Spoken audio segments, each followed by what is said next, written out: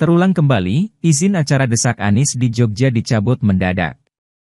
Izin acara Desak Anies kembali mendadak dicabut. Kali ini, acara yang rencananya digelar di Museum Diponegoro Sasana Wiratama, Yogyakarta, pada Selasa, 23 Januari 2024, batal digelar. Pas kita lagi masang sound, lagi persiapan acara, tiba-tiba dapat info dari pengelola bahwa nggak jadi diberikan izin dan kami minta surat pembatalannya nggak diberikan, kata jubir Timnas Amin Usamah Abdul Aziz, kepada wartawan, Senin, 22 Januari 2024.